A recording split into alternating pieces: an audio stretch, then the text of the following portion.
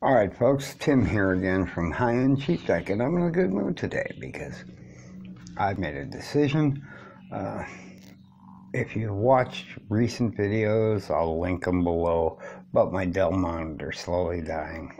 It's not quite dead, but it's going to be.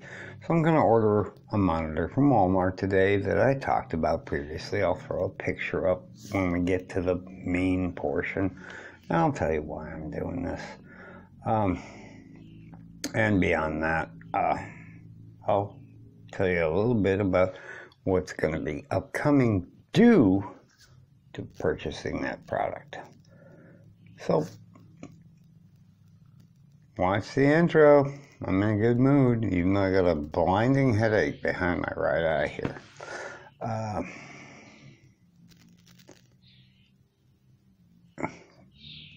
Let's get to that intro.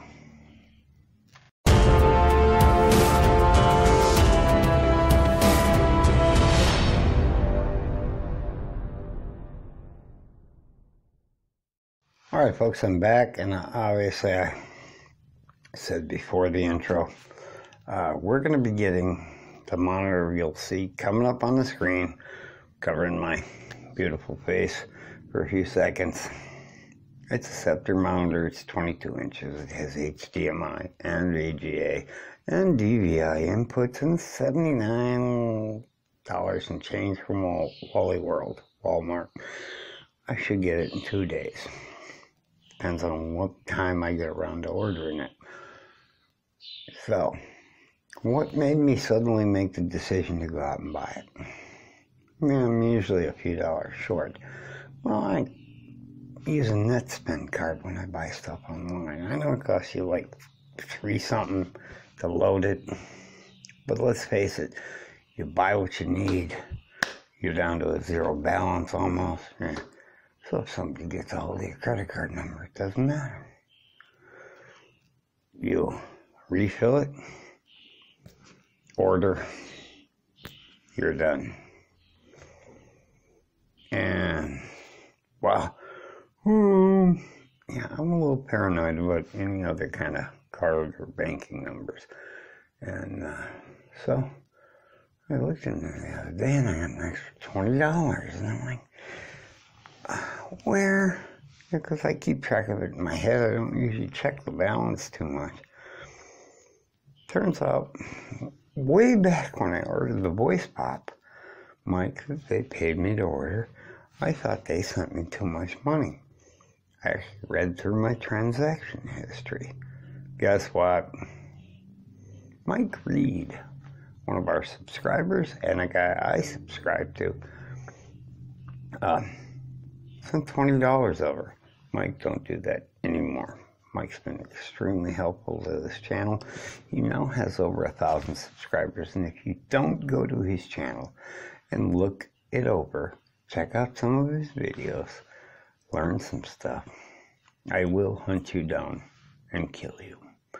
I wish I could do a Liam Neeson accent, but I can't. So in the next segment, I'll show you exactly what you're going to see upcoming due to this purchase today. Let's get to it. Alright folks, so let's pretend for a second that's the new monitor. Well, it's not going to sit where the Dell sit. It's going to sit right in the middle here of the desk. Kind of cool, right? Probably